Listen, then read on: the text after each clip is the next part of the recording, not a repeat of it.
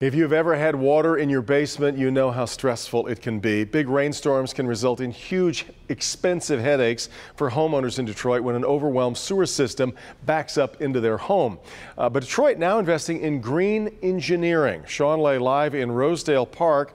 And Sean, homeowners came to you to show you how it's working. Because they're so pleased with it so far. A lot of homeowners are, look, you may be seeing these pavers around town. You know, when it rains and rains hard, the water goes down into a drainage system, doesn't go down into the sewer line, overwhelming the sewer line. That's good for the line. That's good for the streets, not to flood the streets. And some neighbors say it's good for their basements. Fred Finley is sprucing up his yard in Detroit's Rosedale Park neighborhood.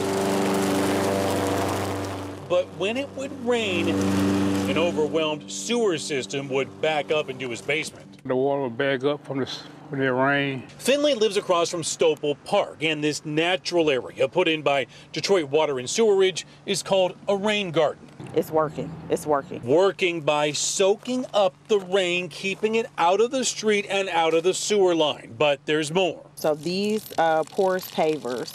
We all know the more cities pave, rainwater has fewer places to go. Part of this project, putting in porous pavement.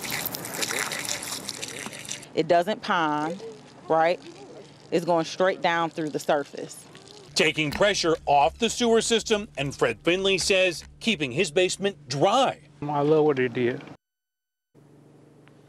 Back here live, so you'll be seeing these pavers and also seeing those rain basins or rain gardens. Bottom line here is that the water department says if it's keeping some basements dry, that's a big plus. They also saw another plus, Devin, that was people coming together looking at the basins and saying, hey, can we plant some flowers there? They love that too. Back to you. I can imagine, Sean. This seems like an idea that you would expect can become pretty popular. So what about other areas getting these kinds of projects?